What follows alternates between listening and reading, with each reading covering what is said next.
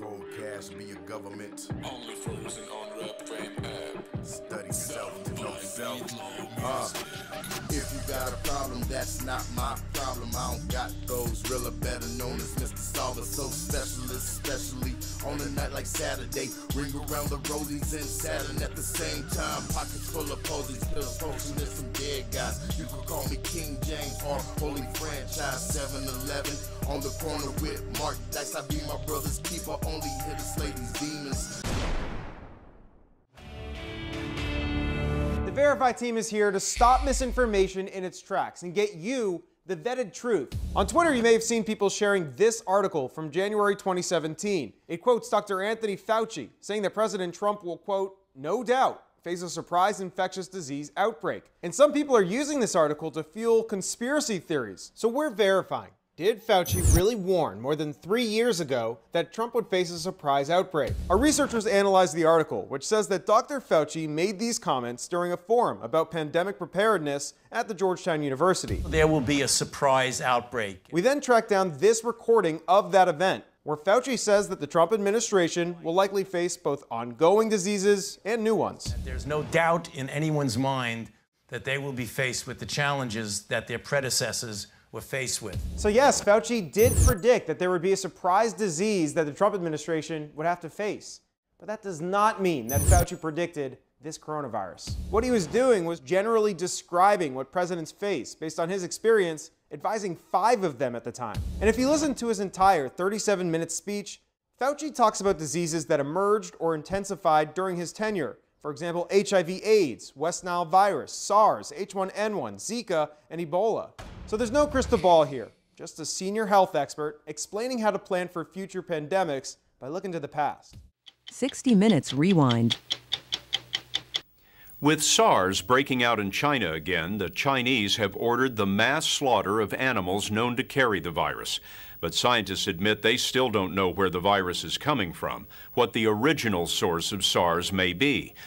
Every year or so, a new virus seems to spring out of nowhere. Along with SARS, there's been West Nile virus, monkeypox, HIV, and a virus you probably haven't heard of yet, a nasty killer called Nipah. Recently, we went to the Far East with a group of American scientists who are involved in a new kind of detective work. They're virus hunters, looking for the next big killer. They're finding that new viruses are leaping from animals into man in surprising ways. And there's no better example of that than the search for the origin of Nipah, a bug so lethal they had to build a prison to hold it.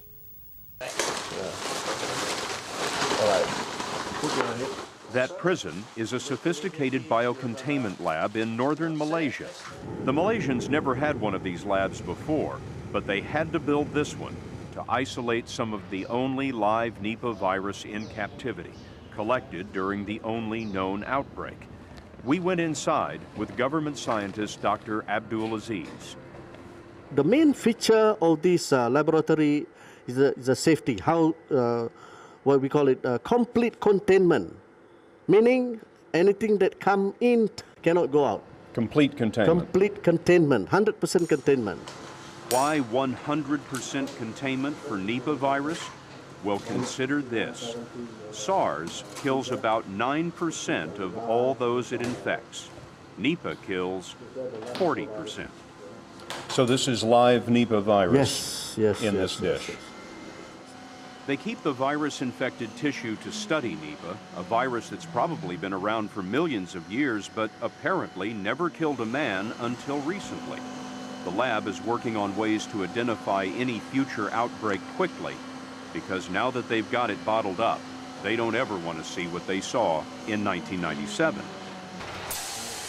97 was the year that out of nowhere people began to die. 265 people came down with terrible symptoms. Temperature, fever, headaches, but fairly quickly it went into a coma and unconsciousness, and then people needing to be on ventilators. Dr. Hume Field is an Australian virus expert who was alarmed by just how fast people were dying. Dr. Fauci, we don't know whether the pandemic started in a lab in Wuhan or evolved naturally, but we should want to know. 3 million people have died from this pandemic, and that should cause us to explore all possibilities. Instead, government authorities, self-interested in continuing gain-of-function research, say there's nothing to see here. Gain-of-function research, as you know, is juicing up naturally occurring animal viruses to infect humans. To arrive at the truth, the U.S. government should admit that the Wuhan Virology Institute was experimenting to enhance the coronavirus's ability to infect humans. Juicing up superviruses is not new. Scientists in the U.S. have long known how to mutate animal viruses to infect humans. For years, Dr. Ralph Barrick, a virologist in the U.S., has been collaborating with Dr. Shi Zhengli of the Wuhan Virology Institute, sharing his discoveries about how to create superviruses. This gain-of-function research has been funded by the NIH. The collaboration between the U.S. and the Wuhan Virology Institute continues. Doctors Barrick and Shi worked together to insert bat virus spike protein into the backbone of the deadly SARS virus, and then use this man-made supervirus to infect human airway cells. Think about that for a moment. The SARS virus had a 15% mortality. We're fighting a pandemic that has about a 1% mortality. Can you imagine if a SARS virus that's been juiced up and had viral proteins added to it, to the spike protein, if that were released accidentally? The hunt for the origin of Nipah virus carried us out onto the South China Sea, off the coast of the Malay Peninsula. We're heading to a volcanic island called Pulau Tiaman, west of Borneo. It's more than 150 miles from the outbreak on the mainland. Now, this island is not very developed, but there are a few small settlements along the coast. However, the interior of the island is just pure primary rainforest. Dr. John Epstein and Dr. Peter Daszak are virus hunters, traveling the remote corners of the Earth for the Consortium for Conservation Medicine. That's a partnership of schools, including Harvard, Tufts, and Johns Hopkins, along with the U.S. Wildlife Health Center and the Wildlife Trust. It's an American program looking for viruses on the far side of the planet. What do you say to somebody who's watching this interview and they're saying to themselves, look, I'm not a pig farmer in Malaysia. You know, Sure. Why should I worry? We never had monkeypox in America. We don't even have monkeys in America. Okay, how do these diseases pass into a place that seems to be completely unrelated? With the increase in global travel, with the increase in trade, with the increase in human activities all over the world's becoming a very small place. So just because there may not be Nipah virus in America right now doesn't mean that a similar virus can't emerge there, or that other unknown diseases can't pass from wildlife into people in America. We're back at the Nipah Virus International Conference in Singapore, recognizing discovery of this virus 20 years ago, and my guest is President of EcoHealth Alliance, Peter Daszak. Welcome to TWIV. Pleasure to be here. Daszak, is that good? That's great, perfect. Where are you from? I'm from the UK, but the name's Ukrainian. Really? Yeah. So at some point your family moved from... My dad was Ukrainian. Ukraine. I want our listeners, and we have many, between 10 and 20,000, science aficionados, including scientists. I want to learn about the EcoHealth Alliance. What is it? Well, we're a non-profit, a typical charity. 501c3, yeah, right? 501c3 in the US. But we're very focused on research. So what we're trying to do, really, I guess the difference that we're trying to do is do the science and publish in the best journals you can go for. Mm-hmm.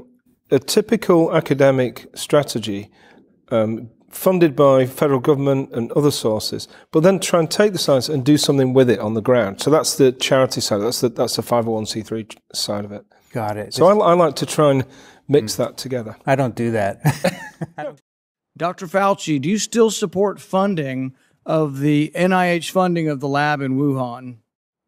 Senator Paul, with all due respect, you are entirely and completely incorrect that the NIH has not ever and does not now fund gain-of-function research in the Wuhan Institute of Virology. Do they fund Dr. Barrick? We do not fund... Do you fund Dr. Barrick's gain-of-function research? Dr. Barrett does not doing gain-of-function research, and if it is, it's according to the guidelines, and it is being conducted in North Carolina. not You don't think in inserting China. a bat virus spike protein that he got from the Wuhan Institute into the SARS virus is gain of function? That is You would be not- in the minority because at least 200 scientists have signed a statement from the Cambridge Working Group saying that it is gain of function. Most new viruses infecting man are coming from the wild. No, in fact, almost 75% of the emerging diseases in humans actually come from animals, wildlife or domestic animals. So normally, you need to go to those wildlife species and look for the virus there. They've come to look at Tiamen Island because they suspect that they will find the animal that first carried Nipah, the original source of the virus. Daszak told us that if this kind of work was done decades ago, it might have changed the history of AIDS. Well, with HIV, we're looking at a virus that emerged from chimpanzees in Africa sometime in the last century. That virus emerged into one single person hunting chimpanzees. It was a single person event. Wouldn't it be amazing to go back there in time and to see that virus actually emerge and say, hey, wait a minute, don't butcher that animal. You're going to have a virus that then goes on to kill 40 million people. And that's what you're hoping to prevent. Exactly that. We're looking for really the next HIV, the next SARS. What worries me the most is that we're going to miss the next emerging disease, that we're going to suddenly find a SARS virus that moves from one part of the planet to another, wiping out people as it moves along. And I think we need to get out there and look for these before they emerge. It's important to remember that we don't yet know the origin in the wild for the virus that's causing the pandemic, which is officially known as SARS-CoV-2. It's very close, about 96% the same as a particular virus in bats. How do you know? Which is the band that corresponds to SARS? So usually we can look at that. Peter Daszak worked with the Wuhan Institute of Virology, and they literally captured 10,000 bats. And they took blood samples from the 10,000 bats, and they found 50 coronaviruses that had been unknown. No one knew they were out there, and yet they had the capability of moving from the wild into human beings. So they created a catalog of the genomes of all of these viruses. Have there been any benefits from this work so far? Well, you know, the breakthrough drug remdesivir that seems to have some impact on COVID-19 was actually tested against the viruses we've discovered under our NIH research funding. And so that testing would not have been possible No, if it it would hadn't not. been for the work that you did with the NIH grant. Correct, it would not have been able to happen, and we wouldn't have known how good this drug remdesivir is. So do you still support sending money to the Wuhan Virology Institute? We do not send money now to the Wuhan Do you Virology support Institute. sending money? We did under your tutelage. We were sending it through EcoHealth. It was a sub-agency and a sub-grant. Do you support that the money from NIH that was going to the Wuhan Institute? Let me explain to you why that was done. The SARS-CoV-1 originated in bats in China. It would have been irresponsible of us if we did not investigate the bat viruses and the serology to see who might have been infected. Or perhaps it would be in China. irresponsible to send it to the Chinese government that we may not be able to trust with this knowledge and with this incredibly dangerous viruses. Government scientists like yourself who favor gain-of-function research. I don't favor gain-of-function research in China. You are saying things that are not correct. Government defenders of gain-of-function, such as yourself, say that COVID-19 mutations were random and not designed by man. But interestingly, the technique that Dr. Barrick developed forces mutations by serial passage through cell culture that the mutations appear to be natural. In fact, Dr. Barrick named the technique the no-see-em technique because the mutations appear naturally. Nicholas Baker in the New York Magazine said nobody would know if the virus had been fabricated in a laboratory or grown in nature. Government authorities in the U.S., including yourself, unequivocally deny that COVID-19 could have escaped a lab. But even Dr. Shi in Wuhan wasn't so sure. According to Nicholas Baker, Dr. Shi wondered, could this new virus have come from her own laboratory? She checked her records frantically and found no matches. That really took a load off my mind, she said. I had not slept for days. The director of the gain of function research in Wuhan couldn't sleep because she was terrified that it might be in her lab. Dr. Barrick, an advocate of gain of function research, admits the main problem that the Institute of Virology has is the outbreak occurred in close proximity. What are the odds? Barrick responded, could you rule out a laboratory escape? The answer in this case is probably not. Will you, in front of this group, categorically say that the COVID-19 could not have occurred through serial passage in a laboratory?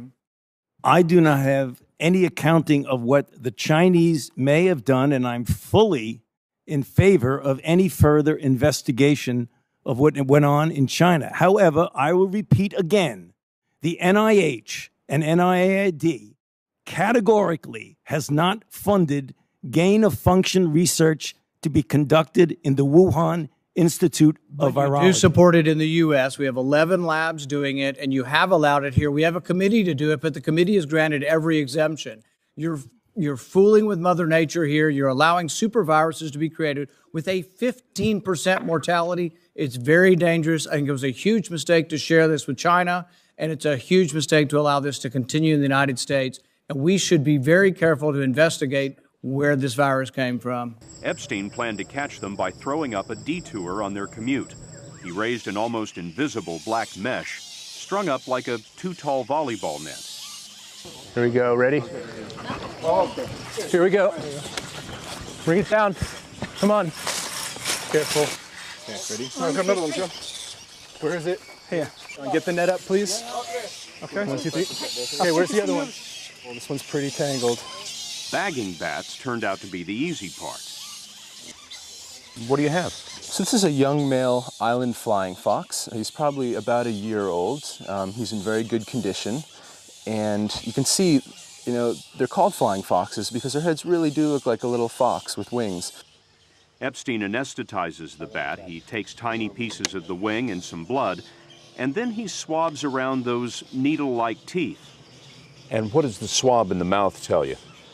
One of the places that we believe that we actually know Nipah virus is present is in the saliva. We found it on a piece of fruit that was being eaten by a bat. We actually found real virus. They found real Nipah virus in a piece of fruit that had been chewed up by a flying fox. The bats don't seem to carry enough virus to infect people, but the pigs became virus incubators, amplifying the virus billions of times and then coughing and sneezing on the farmers. Nipah has probably been around for millions of years, so why didn't this happen before? Because the bats are on the move today, chased out of their natural habitat by man. Because of forest fires? Yeah, forest fires and deforestation, slash and burn agriculture.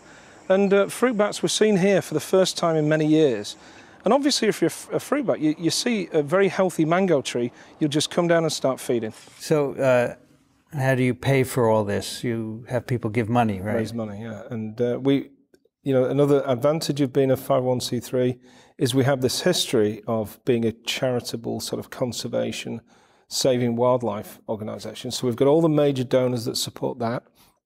We've got the public that donate. We have a charity gala in New York every year. So we have all these sort of non-profit things we do, but over 80% of our funds comes from federal support. So we, like a university department, we're going after federal money all the time. Yeah. Okay. Is it difficult to raise enough money for your needs? Well, it's great when you get it. I don't know what. It's not easy, is it? I mean, it's pretty brutal, isn't it? I mean, if you look at your success rate on federal grants, I guess the average is 10% or something. So we're probably hitting above average. But it's just hard to spend so much time on a grant and then it gets rejected. It's upsetting. I'm very aware of that because that's how we support our lab. It's getting harder because more and more people are coming in the field, which is good, but it's very competitive. And the money has not gone up sufficiently. The problem is when the money does go up, it doesn't matter because the universities grab it for making buildings. We have an overhead, but of course, that's the other thing. You're a small organisation. Everyone knows where the overhead's going. You know, there's no. You see the benefits of that because it goes right back to you. So that's another slight advantage. Do you have support from, say, Gates Foundation? No, we don't. We've never got Gates money, and I think that Gates had a strategy of specifically targeting things that they consider neglected, diseases that were neglected. We're working on what they consider not neglected diseases. Even Nipah, which isn't a big pandemic issue every year, to Gates it's considered neglected, not neglected. But they're kind of moving into this space a little bit more, but we've never got funds from Gates. It's interesting. Yeah. I mean, I guess judging from this meeting, Nipah is not neglected. Right? No, not right now. No, right. There are a lot of people, which is good. But on the other hand, well, he can decide where to put his money. But there are other charities also. But oh yeah. I mean, we get money from foundations. We get money from private sector. So one of the things we've been trying to do is we work a lot on the underlying causes of pandemics: deforestation, climate change, wildlife hunting. That's our conservation side as well. So we go to foundations and say, look, you've been trying to stop the wildlife trade in China for 20 years. You've put all this money into it. If you have a health angle to that, it really does work. Yeah. The markets, the wildlife markets in China were never closed down because of, ethical concerns or conservation. But the minute SARS emerged, they closed them down. Right. So that's the argument we use, and we're trying to put the health in conservation. I see. Dr. Fauci, as you are aware, it is a crime to lie to Congress. Section 1001 of the U.S. Criminal Code creates a felony and a 5-year penalty for lying to Congress. On your last trip to our committee on May 11th, you stated that the NIH has not ever and does not now fund gain-of-function research in the Wuhan Institute of Virology. And yet, gain-of-function research was done entirely in the Wuhan Institute by Dr. Shi and was funded by the NIH. I'd like to ask unanimous consent to insert into the record the Wuhan virology paper entitled Discovery of a Rich Gene Pool of Bat SARS-Related Coronaviruses. Please deliver a copy of the journal article to Dr. Fauci. In this paper, Dr. Shi credits the NIH and lists the actual number of the grant that she was given by the NIH. In this paper, she took 2 bat coronavirus genes, spike genes, and combined them with a SARS-related backbone to create new viruses that are not found in nature. These lab-created viruses were then shown to replicate in humans. These experiments combined genetic information from different coronaviruses that infect animals but not humans to create novel artificial viruses able to infect human cells. Viruses that in nature only infect animals were manipulated in the Wuhan lab to gain the function of infecting humans.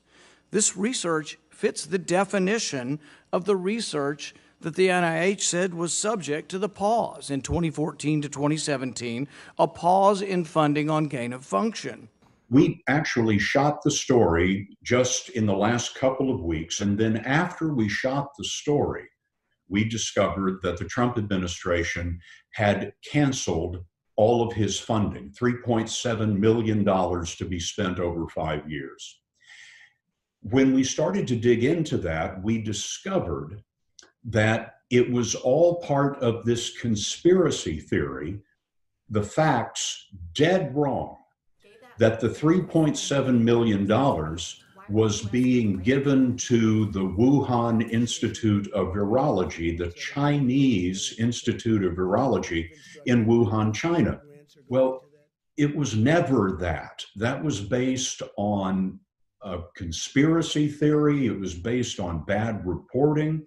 The $3.7 million was to Peter Daszak's US-based, New York City-based EcoHealth Alliance, which does this virus investigation work all around the world. Well, we're trying to look at patterns of wildlife trade that include a risk of new diseases emerging. So we're doing a couple of things, really. So one is around SARS. We focused on SARS coronavirus emerged from a wildlife market and was the first pandemic of this century. So it's a big event. So we started to trace back from the wildlife market which species carried the virus that came into those markets. We found that it was bats, not civets was the original idea. Right. So then we started looking, where did they come from? And we went out to southern China and did surveillance of bats across southern China. And we've now found, after 6 or 7 years of doing this, over 100 new SARS-related coronaviruses, very close to SARS. Some of them get into human cells in the lab. Some of them can cause SARS disease in humanized mouse models and are treatable with therapeutic monoclonals, and you can't vaccinate against them with the vaccine. So these are a clear and present danger. Yeah. We've even found people with antibodies in Yunnan to SARS-related coronaviruses. So there's a human exposure. Right. Your microphone. Senator Paul, I have never lied before the Congress, and I do not retract that statement. This paper that you were referring to was judged by qualified staff up and down the chain as not being gain of function. Let me finish. You take an animal virus and you increase its transmissibility to humans, you're saying that's not gain of function? Yeah, that is correct. And Senator Paul, you do not know what you are talking about, quite frankly. And I want to say that officially. You do not know what you are talking about. You get one person. Let's read from the NIH definition of gain of function. This is your definition that you guys wrote. It says that scientific research that increases the transmissibility among mammals is gain of function. They took animal viruses that only occur in animals and they increased their transmissibility to humans. How you can say that is not gain of function? It is not. It's a dance, and you're dancing around this because you're trying to obscure responsibility for 4 million people dying around the world from a pandemic. And let's let Dr. Fauci. I have to, well, now you're getting into something. If the point that you are making is that the grant that was funded as a sub-award from EcoHealth to Wuhan created SARS-CoV-2, that's where you are getting. Let me finish. We don't know. Well, wait a minute. If it did come from the lab, but all the evidence is pointing that it came from the lab, and there will be responsibility for those who funded the lab, including yourself. I totally This committee will allow the witness to respond. I totally resent the lie that you are now propagating. Now, you could say, so who cares? You know, and that's one argument. But our strategy is any one of those could become pandemic. There's a lot of stochasticity in what happens then. Yeah. So if we look at all of them, understand patterns, try and reduce the number of spillover events, we've got, But if you're saying these are diverse coronaviruses and you can't vaccinate against them, there are no antivirals, what do we do? Well, so I think that coronaviruses are pretty good. I mean, you're a virologist, you know all this stuff, but you can manipulate them in the lab pretty easily. It's just spike protein drives a lot of what happens with the coronavirus, zoonotic risk. So you can get the sequence, you can build the protein, and we work with Ralph Barrick at UNC to do this. Insert it into a backbone of another virus, and do some work in the lab. So you can get more predictive when you find a sequence. You've got this diversity. Now, the logical progression for vaccines is if you're going to develop a vaccine for SARS, people are going to use pandemic SARS as sure. But let's try and insert some of these other related and get a better vaccine. And I guess also knowledge of what's there. If you see something emerging, it give it a head start on making a vaccine or a therapeutic. That's true, and better knowledge of where they are as well, so that you can put your money into these clinics that matter. And that's one of the big things that we've been trying to push. There's a lot of the word predict, or the word, anticipating, forecasting pandemics. It doesn't mean you can stop them. That's the problem. So what we're trying to do is say, on a global scale, if we can show where they're most likely to come from, the species they're most likely to originate in, the people most likely to get affected, a global actor like WHO or a national government can better allocate resources to the highest risk. It's pretty simple. Let me finish. You take an animal virus and you increase its transmissibility to humans, you're saying that's not gain of function? Yeah, that is correct. And Senator Paul, you do not know what you are talking about, quite frankly. And I want to say that officially. You do not know what you are talking about. You get one person. Let's read from the NIH definition of gain of function. This is your definition that you guys wrote. It says that scientific research that increases the transmissibility among mammals is gain of function. They took animal viruses that only occur in animals and they increased their transmissibility to humans. how you can say that is not gain of function. It is not. It's a dance, and you're dancing around this because you're trying to obscure responsibility for 4 million people dying around the world from a pandemic.